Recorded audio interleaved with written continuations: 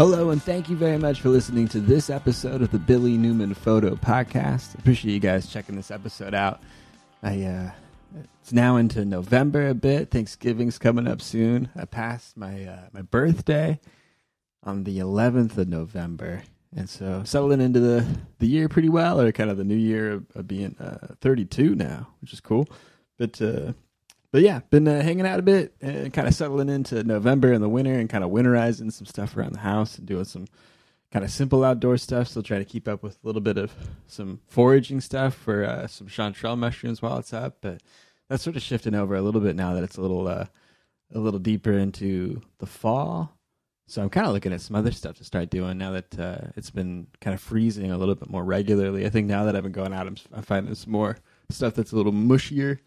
And for a lot of the fall, I really noticed how it was kind of dry this fall through a lot of October. So a lot of those kind of warmer, mid-temperature, 40 to 60 degree days that we would have had with kind of sustained rains, we just didn't really get a lot of that through October. So a lot of the fungus growth or a lot of the mushroom growth or the chanterelles didn't really take off like I think I saw it do last year. I was still able to get a lot of bags, like a good bit of a harvest out of the forest every couple days, but really as it is, it was definitely less than it was last year. I remember there was times last year where it just seemed, wet for weeks or something, but when I went out, it was just everywhere. They were just kind of popping up out of the road almost.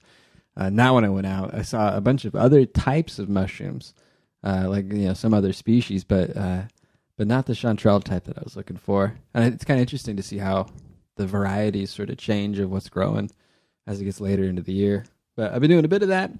Been doing a bit of other kind of woodsy stuff, going out and checking out some things, trying to gather up some wood and some firewood and then bring it back and tarp it up in a stack at home and stuff. And most of that's for the outdoor stuff. I don't have an indoor fireplace. But I've got like a fire pit and a little stove, like a little cast iron stove that I'm trying to do some burning into, which is kind of fun. I'm trying to set up an outdoor little workshop spot to do some stuff through the fall and try and do some, I guess, I don't know, it's not really yard stuff, but yeah, try and do a little bit of woodworking project stuff that I've got kind of lined up and sort of some light stuff, but it's kind of fun. I've got a big stack of really old redwood, really cool redwood too. It's reclaimed lumber from an old, I think it's an old railroad tunnel, and it was built way back at the turn of the century, 1900. Well, actually, I think it was 1870 that the tunnel was built, and it's old, long grain redwood that was cut down way back then when they were still, logging old growth redwood trees out of the California, Oregon border area there. And it made a redwood tunnel. I think it caught fire at one point, and then they pulled a bunch of the wood out, and it sat around from the 70s to now. And I think now I've got a pile of it. So I'm going to try and take some of the pile of redwood, and it's charred on one side, and then it's really weathered on the other sides.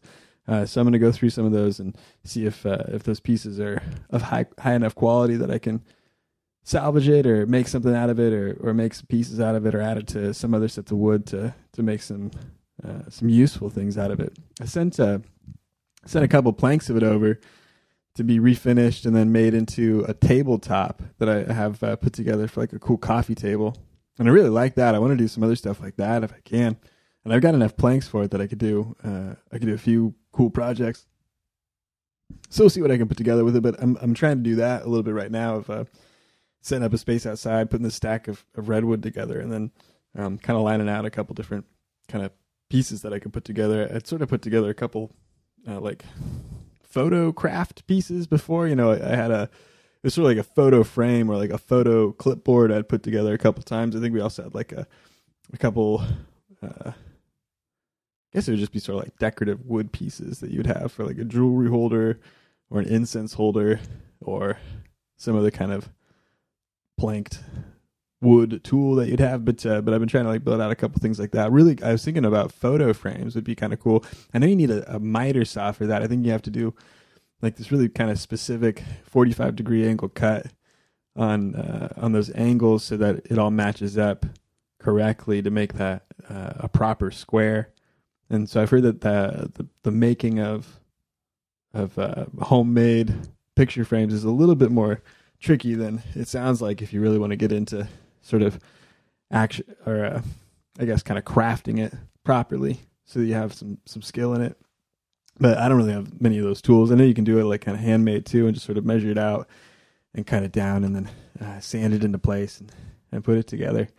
So I might do that with the redwood, but I also might use some other kind of pieces of hobby wood or something to do that. The redwood is really porous. It's really soft wood.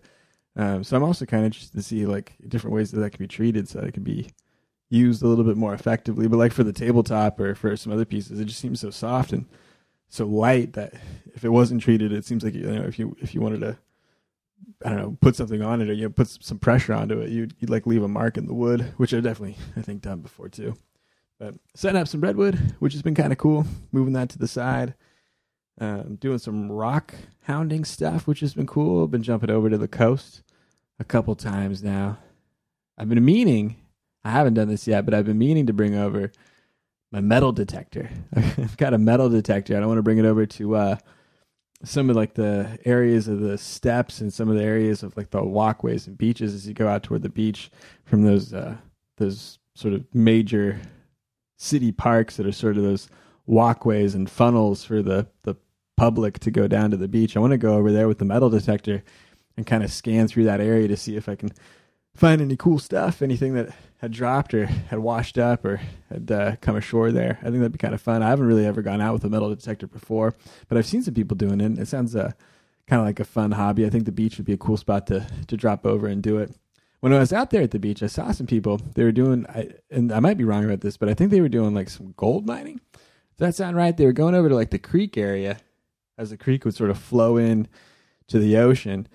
But then there would be deposits left after the high tide in the sand where the sort of darker black sand would sort of pool up in the some of the spots of those, you know, those kind of ripples that you get in the sand as it sort of washes away. But in these little spots where there'd be a deposit of this darker wash of sand, that guy was going on along with like a real small, like just, you know, regular bucket and a trowel, and he'd go through and he'd kind of do a real thin kind of scoop up of that black sand that's at the top of the water or the top of the sand there, and then put that in the bucket and then take that over to his dish over by the creek, add a little water into it, slosh it around, and then try and wash it down so you get out the iron. And I guess kind of wash it down so you get, I guess it's like a more concentrated mix that you can get gold powder out of, or, you know, like those little gold flakes out of when you're doing your prospecting. But I think what he could do is kind of go through, sift it down to the heavier contents. Or, you know, I think what you do in the gold panning stuff is you sort of throw out the lighter ingredients, and then as the gold, which is heavier, and the iron, which is heavier, kind of wash to the bottom ridges of the pan, then that's when they start to reveal themselves. The lighter silicon stuff gets thrown out in the wash, and then you're able to go through and then pick out those little flakes or specks of gold that might be in there, and then put that in the little collection tube on the side, which is kind of cool. It seems like what he was up to. And it's something that I'd like to do. I think that'd be kind of fun to go over, try and pick up some of the sifting dirt or sifting sand or whatever it is, and go through and try and pick out a couple flakes of gold. It sounds kind of cool. I ran into another guy out there, and he was like an agate picker. This is something I want to get into too. I was talking a little bit about agates, how they're formed and how they show up and all that. And I'd be interested to find out the geology of how some of these creeks have agates formed in them here along the West Coast. I think it's kind of cool, the land formation, however the geology is over here. And however that goes back in history of the agate formation of what went on over at the coast there. But I think just north of Newport, there's a beach called Agate Beach. Apparently, a place where there's going to be agates found. But this guy that I was talking to, he was saying like, if you kind of prowl around town in these older, smaller, coastal cities here in Oregon or probably in Washington or wherever they might be. But if you kind of prowl around the town, you'll sort of see these almost, I don't know, kind of just, it says rock shop or gem shop or something like that. It's some sort of little shack kind of place with the old sort of weathered sign on it that sort of looks goofy. It looks like an old time prospector kind of just works there and kind of does it himself. But I guess some of those people, some of those guys, they're some of the more invested rock hounds in the area. And some of those guys, if they've retired, I guess, they'll let up some of their picking spots, or they'll let up some of their information on what they've done to collect some of these cool rocks and gems over the years. But some of those people in those local town spots have some good kind of easy starter information for people that are getting into some of the rock hounding stuff. But I was recommended by a guy over in Newport to try and find a man named Rooster so I could find out about the good rock hounding spots. Sounds fun. I haven't taken him up on it yet, but the guy gave me an agate that he had collected, and I guess he was telling me that the good time to go is in the winter time, after some of the bigger winter storms come in off the coast and then dredge up. Well, I guess not dredge up, but I guess they wash out the light. I guess like we were talking about, they wash out the sand that's kind of coming, those sandbars, they wash out, and then it exposes some of the gravel beds, some of those rock beds that are a little bit lower down in the sediment. And that exposes some of the beds that have the agates in them. And I guess those come up during low tide in the winter time, I guess after, January or February, something like that. And that's when this guy has found most of the agates that he's spotted out there in areas like Agate Beach up to where, I don't know what's up north of there. Is it the Yaquina Head, or is that below it? I can't remember now, but it's cool. Yeah, so it was fun going out and doing some agate hounding stuff. And it's, I don't know, it's kind of fun. I like doing that sort of stuff. I like kind of poking around. I want to get out there with the, what was I saying? The metal detector. That's the one to get out there with. I think that'd be kind of cool. I was hearing there's a number of different things you can do with the metal detector, and it's pretty fun most of the time. In the spots that I've been out, the only thing I've found so far is like casings from, ejected bullets that have been fired out of a rifle over in Eastern Oregon when I guess when someone else had been out there hunting or doing some shooting or whatever it is. And then I've kind of come along through a camp and found some old shells and stuff laid out in the dirt over there in between the sagebrush. But that's about the most that I've ever found is like a cool thing. But I want to go out to the coast, see if I can find something fun and cool that's washed up onto the shore. I had some family that lived out over on the coast for a long time. And, when they kind of go out to the coast to do their walks and stuff, I think when you have more access to the coast, you're just out there more, and they would kind of find some cool stuff that would wash up over the years.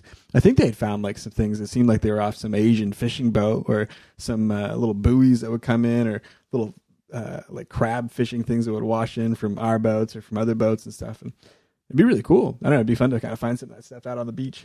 I think it'd be fun. I was looking at a couple other things that I thought would be kind of neat. Since it's Christmas coming up soon, and since my birthday had just passed, there's a few kind of like everyday carry things that I was looking into, and some of the brands that are sort of around that, or what would kind of be a cool one to pick up. But I'd been looking into a few different pieces. One of them was pocket knives. I carry a pocket knife with me most of the time.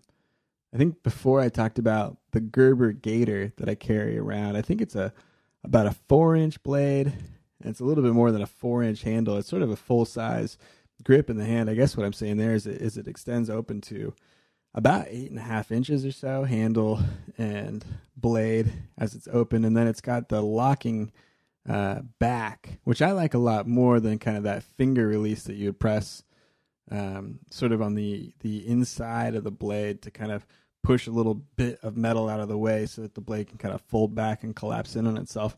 I don't really prefer those, and I kind of found at least like the cheaper blades that I've picked up that were like that to start to fail over time, where that little metal springiness to it that sort of pushes in place starts to kind of wear off or bend out a little bit, and then after a while it wouldn't really lock in place. It would lock back enough to be there, but then as soon as I'd put any pressure on it, it would fold back in on itself and come toward my hand and my fingers and stuff while I was cutting. So that had happened, I think, with a couple knives that I had that were like that a few times. So now when I'm getting a folding pocket knife, I really try and avoid that style of it. There are a bunch of them that are like that, and there are a bunch of them that are really pretty cool. And I bet if you buy a higher end brand, or, like a better built knife, then you'd probably have better luck with it. But really, I prefer the back that locks on it. So like kind of I don't know, maybe 3/4 down toward the bottom of the handle, there's going to be like a little metal bit that you'd press your thumb into, and that kind of pulls up part of the tang of the knife, lifts a locking release on the blade, and then you're able to swing the hinge of the blade shut to collapse it, fold it, and then put it back in your pocket. I like that kind of style a lot more than this other type that I was talking about. But when I was looking around, that's what I tried to pick up with the Gerber Gator that I had, and I like the Gerber knives. I've had a couple variants of that style before. I like the kind of rubberized handle, and I like the price too. It's like $29, or I think you can get them, I don't know, maybe like on the more expensive end for like $40. But these Gerber Gators, the full size, and I think there's a mini, they're pretty good. Kind of mid-range, usable, folding kind of pocket knives that you would have. And I really like it a lot more than some of like the Kershaw stuff that I've had that's sort of at that lower end price point that's like below $20. I've had those for about 6 months or so, and then some of those hex screws start to unwind on me, and then all of a sudden I've got a knife that's in like 4 different pieces and washers and bits and stuff kind of all over. And that's happened a couple times with those sort of assembled knives. I try and find some stuff that's like got a certain type of construction on it that keeps it a little tighter together. The hex screws work pretty well. On the higher end pieces, those really do hold together really well over time, and they don't have to be dismantled or reassembled. But on some of those less expensive knives, unless you're doing some kind of more regular tool maintenance to keep those bolts tight, they do start to kind of work themselves out on you. And the steel of the blade, I haven't even gotten to that. The steel of the blade changes like all the time. Or, well, I don't know, it doesn't change all the time, but there's a ton of different variations of quality knife steel that goes into these folding pocket knives or full tang pocket knives. But I was kind of looking into that a bit. Like, I guess like what used to be the standard for hard knife steel back 30 years ago isn't anywhere near the same as it is now. Now there's a whole bunch of different variations of things that give you different benefits or drawbacks. I guess it's like there's like steel, but then there's steel that you add chrome into, or that you add a certain amount of nickel into, or that you add a certain amount of carbon into. And these different variants that are added into the metal give the steel some different properties, and that gives the edge, the blade, the way that the sharpness of that blade reacts to different forces, that makes it react differently. So some types of steel are more brittle, but they'll like crack if you start axing with it, but that makes them like hard, I guess. And so that gives you like a stronger edge retention, so you can keep that edge sharp for a long time. But if it's a really durable type of steel, then maybe it's got a softness to it. And so if you start doing a lot of extended cutting with that sharp blade, it'll go dull on you faster, and you'll have to re-sharpen the blade. And then it'll lose its sharpness maybe a little faster. But then there's also blades that will rust if they get wet. So if you got a blade that's really sharp and stays really sharp, but rusts quickly when it gets wet at all, then that's like a pretty difficult knife to have around too. And so people kind of choose their knives for different things. I guess there's like boat knives, or there's a certain type of steel that's used for people that are doing a lot of stuff on the ocean, like when they're exposed to a lot of salt water. They use is it like an H1 steel? That doesn't sound quite right, but there's a certain type of steel that they have that will not rust, but is like really hard and holds like a really strong edge. And then there's a whole bunch of different variations of hard steels, like steels that have like some stronger amount or I guess tougher resistance to whatever elements they're going to be exposed to. So the Gerber Gator that I have, that's a D2 steel. And I guess you can look these steels up. They're going to be probably more informative. Some chart online will probably be more informative than my breakdown of stuff. But they'll kind of get into the chemical compounds of what makes these steels different and what makes the knife blade better or worse for the function that you're going for. But really, there is like a tier of not really quite good enough for most things, and then where people and knife collectors are kind of trying to pick into for like higher quality knives. And I think it's a good litmus test for how high quality your knife is. So there's some good steels that make inexpensive knives, So I think like for like Victorinox Swiss Army knives, you're looking at like a 3/16 steel, which I think now is like a pretty low grade kind of steel. Even for a lot of buck knives, I think it's like the 4/16 or something like that. Or, it's a little more. I think for Leathermans too, it's sort of in that area. Then I think if you get into the SA or Rat 3 knives, you're looking at 1095 steel, which I think is like a higher carbon steel. Then I think you get like D2 steel, like this Gerber Gator is. That's sort of in the same zone. There's also this other stuff, this I think Chinese made steels that are, I think it's like 7CR. I got a knife around here somewhere that has it, but it's 7CR, then there's 8CR and 9CR, and it's got like a couple other letters after it too, but I think the first couple is like a 7, an 8, or a 9. And I think that's kind of to the degree that it is good, let's say, for this, or it's like tough steel or whatever it is. But I think 7 is sort of the lower grade, kind of average grade knife blade steel. 8 is pretty good in comparison to a lot of stuff, and 9 is sort of more of a premium and inexpensive steel option made by the Chinese manufacturers. So I have a couple knives that are made with that. There's also another steel called AS8. I found that around a number of times, and I think that's in some higher end knife blade pieces too.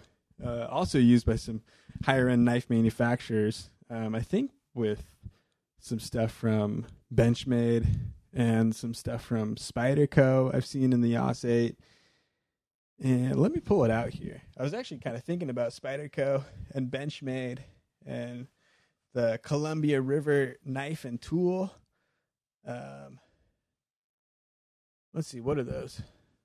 Columbia River knife and tool, Benchmade. There's another one I'm trying to think of. It's like an Oregon-based knife company. Yeah, I didn't realize there were so many Oregon-based knife companies up around this area. But then there's also Spyderco. That's another knife manufacturer that I was looking at. I think those are Japanese. But I picked up a Spyderco knife recently. Those are a lot more expensive than kind of like a lot of the average run-of-the-mill pocket knives that you'd probably pick up in a lot of store, or like a lot of more basic supermarket style stores. I don't know why you're getting a hunting knife at a supermarket, but not so much a hunting knife, but really just like useful folding knives that are good pocket knife tools. But I picked up the Spyderco knife, and I definitely noticed the difference in some of the quality of it, just in kind of the way that the construction is, the sharpness of the blade, the way that it works. And this is, I think, VG10 steel on the blade, and then it's got some sort of like polycarbonate nylon handle. Wow, whatever that is, But the handle works really well. Then I was also looking at G10, which is another handle material that I see listed out there on a number of knives, and that seems to be sort of one of the higher end knife handle options. I see that on like the higher end Columbia River knife and tool M16 knives, and I see that as an option for the nicer like Benchmade knives. I was looking at some Benchmade knives like the Griptilian. I think that has a G10 handle option. Also the Benchmade Bug Out. I was looking into that knife, and that I think has a G10 handle too. But I think that kind of provides sort of a powdery grip almost to it. I think it's another kind of composite material, but it's got a good grip on it so that you can still kind of maintain a handle even into sort of wet or slippery conditions. Another knife I had used micarta on the handle, which is, I think, layered. I tried to do this before on my own, and I've seen someone make it themselves before too, but I think it's like layered and then sanded down fiberglass and linen, or fiberglass and denim, or like resin and denim or something like that. But I've seen people kind of like layer, they would like soak, they kind of penetrate, just like if you take like a bunch of like little sheets, I'd say like linen in this case, but something kind of with like a thatched texture. But you take a bunch of sheets of this and then you penetrate that fiberglass resin, and then lay that down, and then add another layer of it, lay that down, and add another layer, and lay that down, and then you clamp all that together, and then let it cure. That makes this kind of like real compressed brick of these stacked up pieces of fabric that are kind of interlaced together with each other, and then they're now fused together and kind of frozen in place with this fiberglass resin into like this sort of solid block. And then what you're able to do is saw right through that, and then you have this kind of solid and grippable, sandable material that you can kind of scrape down and shape into whatever kind of size or shape piece you want. So I have some scales to a full-tang pocket knife over here that has micarta handles, and I think it's kind of a cool handle type. It works well for some of the stuff. But there's also like a lot of other options out there, or something I thought about it when I got it, and sort of what I think about like the G10 handle stuff too, is that there's just like a lot of handle options out there, and that's kind of the tricky thing too. Is like I look around at, I don't know how to get into it really, but like I look around at like bushcrafting videos. You know, I might have talked about this before even, or I've had the thoughts before too about I like bushcrafting, or like kind of the idea of a lot of like outdoorsmanship stuff and a lot of like outdoors travel and use of the landscape, and I think kind of having an understanding of that is really cool. But the bushcrafting stuff sort of has some little twists or like sort of limitations to it that I think sometimes make it a little goofy. But part of the idea is you have like a big knife, almost close to a machete, that you use for everything from batoning down 2-inch thick trees to I guess like just building a trap to hunt small animals to just straight hunting or combat or whatever it is. But it's supposed to be this kind of all-purpose wilderness tool. Those are cool knives, and I do have a couple of those in that size range. I like the 4-inch size probably a lot of the time, but for a lot of cool stuff, it's like the 5-inch knife, like a 5-inch full-tang knife, is really cool if you're going to try and do some of that stuff. But really at that point, or kind of my thinking around it is like, that's almost too all-purpose of a tool that you're trying to apply a knife to. You know, like you don't really need maybe to always do that sort of stuff with a knife. Now it's cool when you understand how to use a knife, and then you can really build out stuff while you're in the woods or while you're in the backcountry that you didn't have to bring in with you. So that is like a cool kind of survivalist mechanism of, not even survivalist, but just when you're in the woods, there's a way that you can build out a lot of stuff that you would maybe think that you would need to bring with you. Just kind of a lot of like structural stuff that you can kind of set up or make some makeshift elements with if you know how to do some simple things with a knife. And I've heard of like these practice systems called tri-sticks. You could probably look that up, like I don't know, a bushcraft tri-stick or something like that. But it's this bushcraft skills thing where you go through with a twig, you know, like kind of a 2-foot long stick that's about 1.5 inches in diameter, and then you try out a bunch of these different cut maneuvers on it. So you kind of like a flat cut, a scooped cut, sort of like a pointed carve, or to make like a divot in something, or make, you know, just like all these different little pieces that you kind of go through and do. And I guess there's like some little system of those that you can use those pieces on a stick as different tools to make, you know, different things. Who knows what they are? I've seen like snowshoes made. I've seen tables made. I've seen like fire pit cooking kitchens made.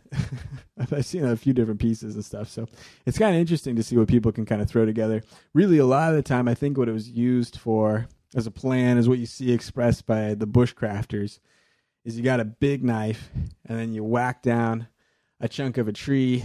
You make a stand to hold a pot over a fire to purify your water, and then you make sort of an A-frame to throw your tarp over so that you have your dry shelter. Now, I think both of those are really one of the least effective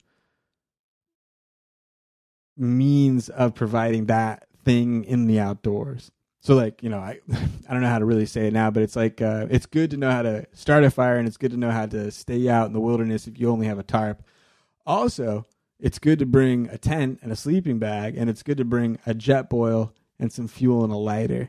And those two things really like cut down on the amount of weird sort of dangers that you would have from exposure or risk of bad water or whatever it is. So a lot of the time, what I'm thinking about of trying to do some outdoor stuff is how to like cut down on a lot of the extra work or the extra danger of some of those risks that you would have to sort of put yourself out into if you're trying to drink unpurified water through a sort of haphazardly made heavy can over a fire pit for an hour or two or whatever it is, or staying under a tarp when you have way better and less expensive survival gear or, like tent, hunting, camping gear, backpacking gear available to you. So I think that those are kind of the options to sort of steer into. So that kind of brings me to, well, what is a knife and what do you do with a knife? And so for bushcrafting, you're supposed to like build everything that you would go camping with. And I kind of think, well, maybe that's not really what I use a knife for, or what a lot of people use a knife for. And I've seen it kind of more clearly expressed that like your knife, or like you could have a couple different knives, but it's cool to have a knife that's really just for cutting and kind of keeping it as sort of a more sacred discipline to keep that knife sharp as something that can really do an effective job cutting into flesh if you need to do some hunting stuff, or cutting ropes, or cutting parts of whatever you're trying to put together out in the outdoors or whatever it is. And so I think that's kind of like some of the interesting stuff about doing some knife preparation stuff. And there's a lot to get into with sharpening and different sharpening stones, and some thoughts that I have about some sharpeners and sharpening stuff that I want to get into too. But I don't know, that kind of might wrap it up there for this part of the podcast. And I'll probably come back in with a part 2 of things to do with your pocket knife that are useful when you're doing some outdoor stuff. And I guess I could bring it around the photo stuff too. Kind of like what I'm saying is, when I'm traveling light and I'm outside in sort of more of my normal circumstances, like a 2.5 to 3 inch folding pocket knife really gets by in almost every circumstance that I've needed. And I really don't need that big of a knife. I really just need a small amount of that blade, or, I need a small blade to be really sharp. And I think with that, you can be really effective. Like with a scalpel, you can go through and do like a lot of significant and proper work with just a scalpel. And it doesn't necessarily mean that a bigger or more broad or more thick blade is going to be a superior tool to just really the act of cutting and slicing, or the act of like trying to chop into something that you're trying to do with a pocket knife when you're carrying it around out in the woods with you. But thanks a lot for checking out this episode of the Billy Newman Photo Podcast. You can see more of my work at billynewmanphoto.com. You can check out some of my photo books on Amazon. I think you can look up Billy Newman under the authors section there and see some of the photo books on film, on the desert, on surrealism, on camping. Some cool stuff over there. You can check out the website for more podcasts similar to this one. You can also go to billynewmanphoto.com/support to find out different means and locations that you can go about financially supporting the efforts put into making this podcast and making some of the photo stuff and some of the outdoor visual content that you might find from the work that I'm doing. But appreciate you guys tuning in. Thanks a lot for listening to this episode of the podcast, and I will talk to you again next time. Bye.